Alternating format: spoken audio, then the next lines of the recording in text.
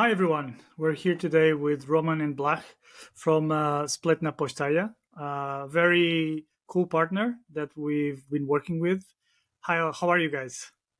Yeah, good, fine. Thanks. Fantastic. So let's start with a little bit about yourselves and the company, maybe covering history and what's your timeline? How did we get here? Cool. Bruno, thanks for pronouncing our name. It's called actually Spletna postaja. It means, it's funny, it means web station, actually in Slovenian language. But you know, we started in our CEO's garage, and it was 20 years ago, actually. Like this year, we're celebrating 20 years. And back then, you know, when you're starting something, it's interesting. You know, you never know it's going to get like bigger. So web station came with the name. And in the beginning, we were actually making websites for small businesses. And in Slovenia, we are very known because we had one of the first CMSs, so content editor for websites, and we did it ourselves. We didn't take any open source. And that's how we started making easy web pages. And because our co-founder was also a programmer, we wanted to work on something more interesting. So we slowly started doing like custom web pages. But like in between 20 years today, we're not working on easy pages anymore. We do like complex e-commerce websites. One of the hot stuff that we do right now is the B2B platforms for e-commerce, and we call it fancy corpo pages for all over the world. So why did you, what inspired you to jump into this digital service industry? Well, it was, you know, in 2003, digital was very popular. It was slowly evolving and became something hot. And our founder back then wanted to do something with it because he saw some potential in digital, like in the internet. And actually, sorry, in 2003, there were almost no digital agencies on the market, on Slovenian market. I think we were one of the first ones. Yeah, only a couple of big ones that really worked with high-end clients, but we are one of the first ones that actually made it through the smaller and, like, let's say, medium partners, medium clients. Cool. Well, so what about CMSs? What's the history here? I know you already had a lot of code and a lot of projects, so why did you decide to start, working with October CMS? What other CMSs were you working with? Walk me through it. Okay, so until the I think 2015, 2016, we used our own PHP-based framework solution with integrated CMS. So we called it Booster. It was a catchy name, and I think it went along good with our clients. So our previous platform was entirely custom-made, and for years it supported our needs perfectly. However, the code base was huge and getting progressively harder to maintain.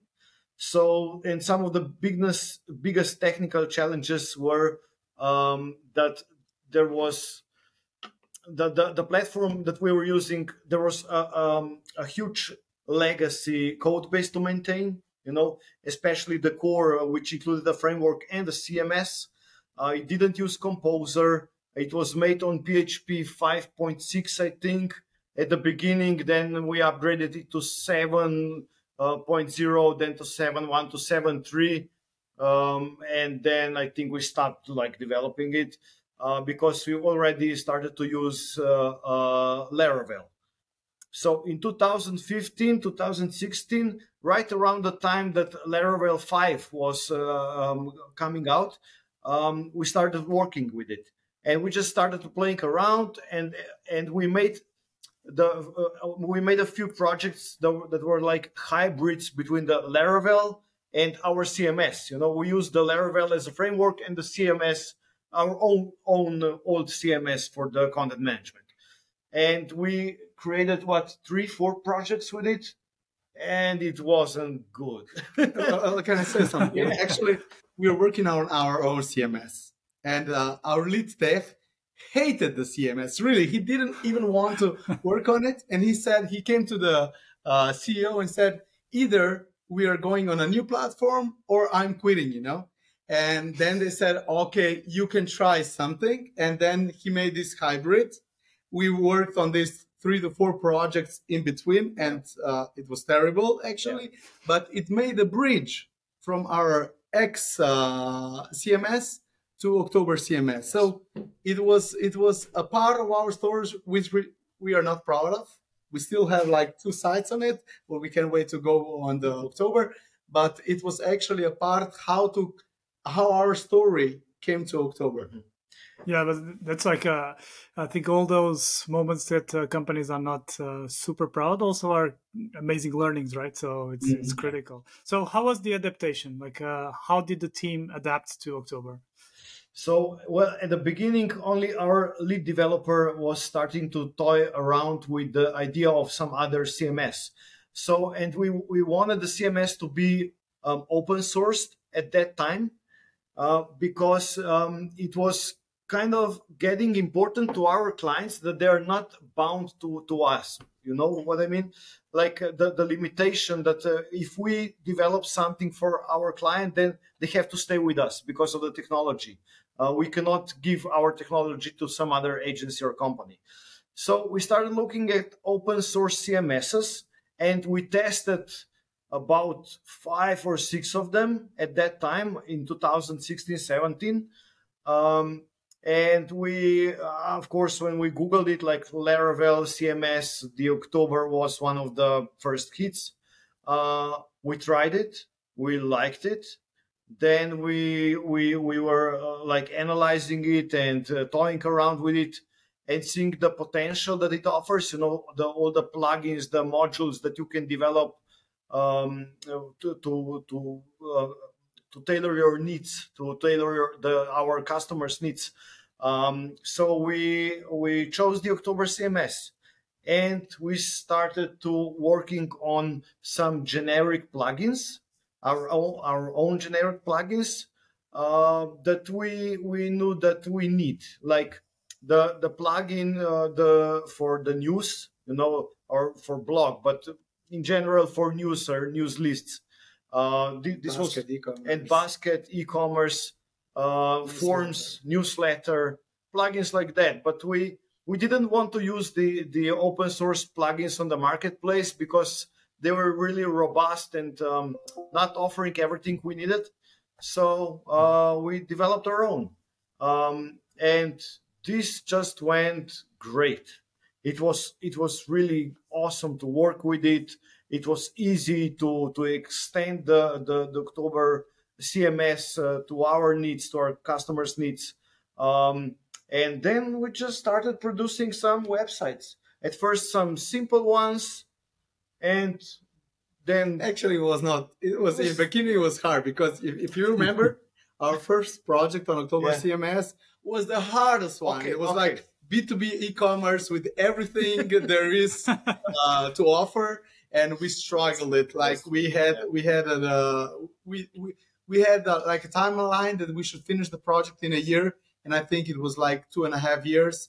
And I think if the client's going to be listening to this, we like apologize for 1,000,000 times. But he was the first one, but we are proud of him just to give us the first bump, you know. It's and speeding up to today, do you feel that working with this having your own code and like being able to speed things up like you guys do right now and integrating with October, do you think that's a key differentiation between your company and others in the same space? How do you feel clients are these days in terms of being more or less receptive to different types of technology? Well, first of all, you know, the digital in Slovenia goes through waves. Like in the beginning, they didn't care about technology. You know, whatever it is, you have CMS, great, it's okay. then the WordPress came out and everybody wanted to have like open source because they didn't want to be stuck on one agency. And then later on, you saw that no matter if you have custom programming, you know, it doesn't matter what kind of technology you have in behind, because sooner or later, nobody is going to be rewriting the other one's code. So actually, at this time, open source is a better thing than custom at the moment. But I would say that the companies are not looking into the tech part anymore that much, at least in Slovenia. Yeah. Maybe you can have, like, if there's a CTO from the company in the meeting, he wants to know what October CMS is, and if we can show a demo or something. But otherwise, people, like the clients, want to know more about the whole story, not the technical part is actually a small one. Okay, interesting. So what about the client feedback? Have you, obviously, because you have a lot of experience, do you have a lot of client feedback? Do you get to, is it easy to, you know, for a client from obviously a user's perspective to use the system as it is, or are you constantly changing things and helping them like make it easier? Well, I would say both, because the general CMS is staying the same. You know, the October CMS, well, unless we differentiate from the version 1 and version 3, which is it's different. But the CMS is pretty intuitive, and it looks pretty. You know, people like it because they can see pages, news, products, everything stuck on the menus, and with a few clicks, they are on their target, on the thing that they need to work on, and the whole structure is really great. So I think the feedback from the clients is that about the technical part is that they just like to use it. Yeah, but you have to know we have the training for every client, yes. So we have like our own instructions how to use the CMS, and it's easier for them. But I would again say it's a huge gap from October 1 to October 3, and it's a really big thing for October or for the client to be using like the number 3, the version 3. Sorry, and like Roman said, we created our own video tutorials about the CMS, which are kind of general. You know, most of the things are general, like 80% maybe. So we can just share this with our clients. We show them, of course, on live workshops how to use the CMS. We send them our tutorials, and then they just use it. We don't have a worry with them anymore about the content management. Yeah, but it's cool. You know, you can drag and drop now. You can also front edit some easy stuff. And if you show them the easiest parts first, it's like, wow. Yeah. So let's go back to that. Like in terms of like your typical client, who would you say is like right there on the sweet spot, the client that you are going to add value for sure? Okay, so we have 3 main pillars. The first pillar is e-commerce. So it's usually e-commerce that starts in Slovenia and then expands to other countries. In e-commerce, I would say the Spletna postaja, our agency, is one of 5 among the best in Slovenia. The second one is B2B e-commerce, so B2B platforms for e-commerces. We are here one of the 2 of the best in Slovenia, and we really have the know-how and the product. So we made an October CMS as a product for B2B e-commerce. And the third one is the fancy corporate pages, corporative pages. And we have the luck to be working with one of the best Slovenian web designers. And so we got a lot of design awards, and mostly they are for premium corporative pages, exactly with the designer I mentioned. Okay. But so these are our 3 sweet spots. Interesting. Okay. So let's say I am looking for a company like yours. How do you see people? Do people find you like generically because they're looking for a solution, or do you think they're tech oriented and they're looking for partners of, let's say, October implementing locally? Let's say in Slovenia, we don't even have marketing. We go by the word of mouth. The agency is 20 years old, so we have and had a lot of clients, and people know us as a developing company. Yes. With good design, and we stick to what we promise. That's very important. And I would say that this is one of the most important things for our clients. Otherwise, would you add something?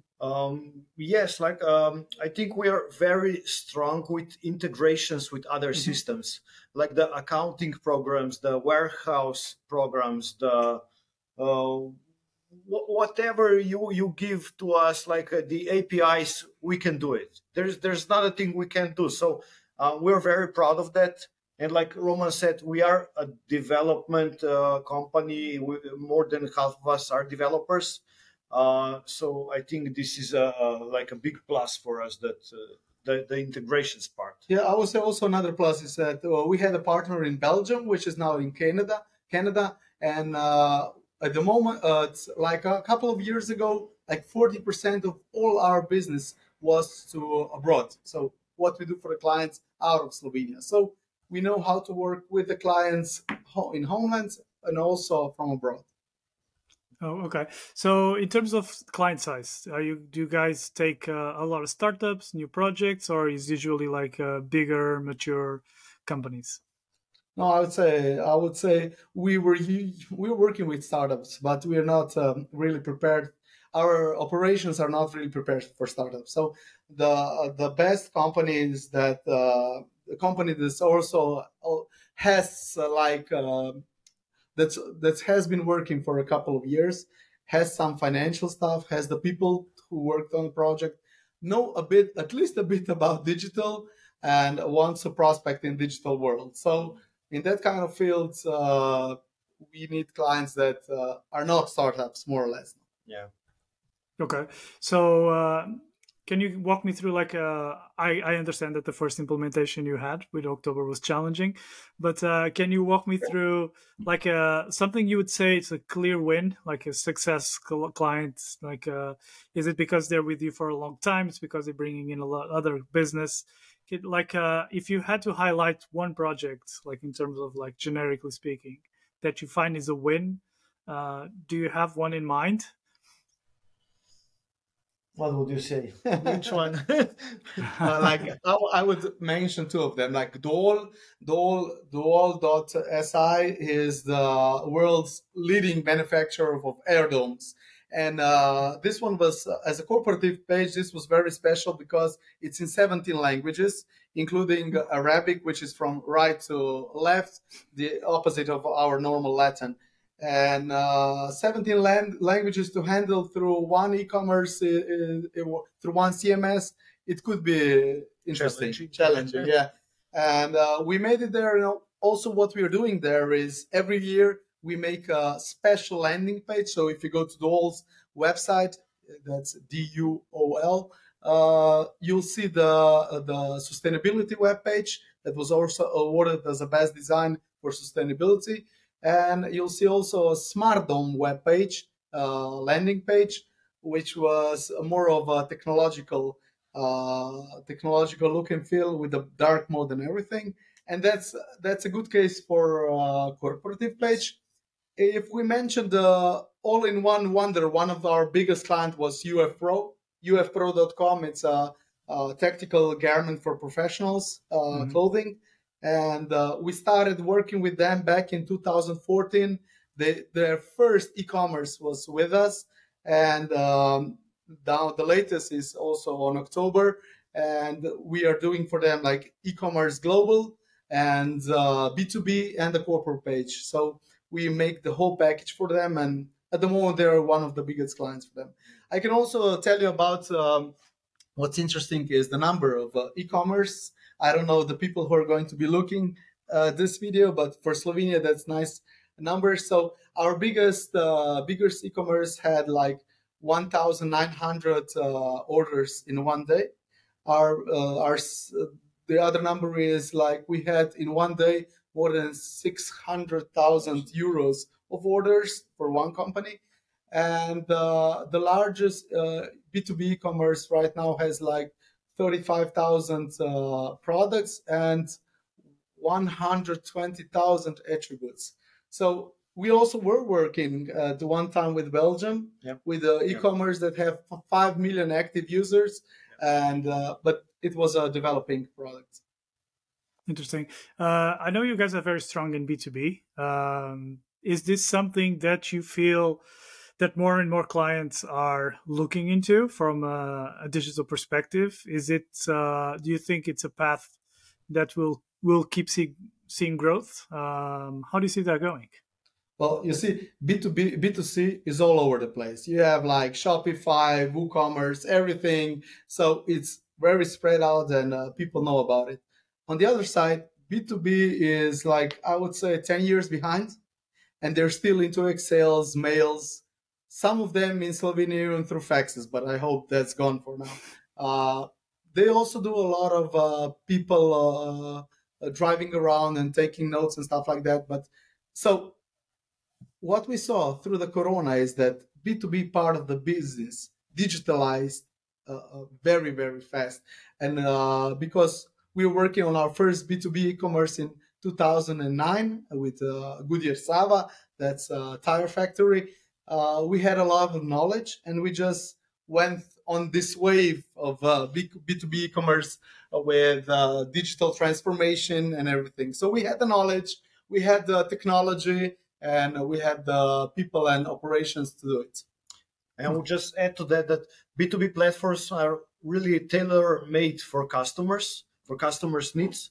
So we, the developers in our company, really like B2B platforms the most, you know. We love working on them because everything has to be like custom made. All the integrations are always somewhat different, although with some of the same systems, but it's pretty interesting to work on them. So yeah.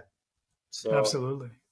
That's so even regarding even to still to B2B and these integrations that you mentioned, do you feel that we're walking through like the same way we did in B2C, like to a more standard integration between the different platforms, or do you still feel that customization will still be the big thing here? Well, we tried like generic stuff on the B2Bs, but the problem is that the business process for every company is different, you know, and it's you can't tell them the client you have to work with our product in this and this and this way, you know, but because nobody will take this, you have to be like your technology has to support the client's business process, and that's the main thing, and that's why I think for the bigger or the biggest clients, it's still going to be a lot of customization. There won't be at least not soon, Shopify for B2B, at least not for the bigger ones. Exactly. Okay. I would like to also ask you to walk us through the partnership program, because you're our partners for a long time. Why did you decide to become partners with October CMS? Well, from my point of view, from the technical point of view, there are several benefits in being in partner program. Like we have the access to the private GitHub repositories, so we can be part of the development process. We have the support from the October development team, which we need when we need to find a certain issue or a bug in the core, and we report it or make a pull request, and the problems are resolved in like no time, right? So this is one of the biggest benefits I should say so far. So what else? We have unlimited licenses because we're in the partnership program, which is something that is mandatory for our type of business because we have many clients. I would also say that, like, when we had a client from bank industry, there was a question: does October support banking? You know, do you have any reference from that field? And I asked the October guy, what's the name? I think it was Alexei. Yeah, Alexei. So I asked him, say, hey, can you help me? I need like a reference from October, and he sent me like the banking website from Germany that works in October, and that's also very helpful because in Slovenia October is not that known yet. We are working a lot on October to be recognized as a customizable CMS, but still, the clients ask around it. Okay. And how do you see that the partnership program could help you in other way? Because I understand that still the technology is not the main factor for clients to choose to work with you guys, because also you have a lot of strong development team. So how do you think, like in terms of visibility, is there something we could do to keep pushing? Well, right now we have a partner profile page on October CMS. That is kind of nice because we can show it to our clients. And also a blog page. Also blog, yeah. We have about 2 blog posts already on October. Yeah, and that's much easier because if you send a client that we are actually mentioned in the blog post of October, it seems more serious. Yeah. So that was very helpful. They can see that we are actually connected with the development team, with the whole October infrastructure and the whole organization. So it's not just some product that we use and make something else, but we do have a role in that. So our clients really like to see that. Yeah. What's also cool, is it? Yeah. No, go ahead. Sorry. What would be also cool if we could more be looking into the roadmap of October CMS, right? To see what's going on in the future. Yeah. That's a great tip. In terms of case studies, do you guys produce a lot of case studies? Well, that's a part of marketing that's been on hold. Like if my colleague was here, she would say, I had a case study. My case study was done like back 1.5 years ago, and we still didn't publish it. But now we are trying to make case studies now. So till the end of the year, there'll be a couple of case studies because we really have nice numbers, cool clients, and special customizable things that we did on the projects. Exactly. That's exactly what I was asking, because you guys have a lot of great work, and the references, people reference you all the time. So I was wondering that this should, reach more people, and more people should know. Yeah, Bruno, but in the beginning, it's going to be in Slovenian. So either you learn or you Google translate it. That's exactly. Then I would be able to say your name much better. So maybe it's a good, it's a push in the right direction. Amazing, guys. So lastly, if anyone listening to this would like to reach out to you guys, what would be the best way? I would say go to spletnapostaja.com, give us a call or email, or however you can get in contact through LinkedIn also. As a company, as a person, Roman Krušič, you can get in touch with us, and we'll see how can we help you out. Fantastic. This has been super great. Thank you so much for being here today. We trust you as a very intimate partner, so I hope that this lasts for a lot of years. Yeah. Well, thanks for having us, Bruno. It's been a nice chat. Thanks. And let's get together again sometime. Let's do it. Thank you, guys. Cool. Thank you, Bruno.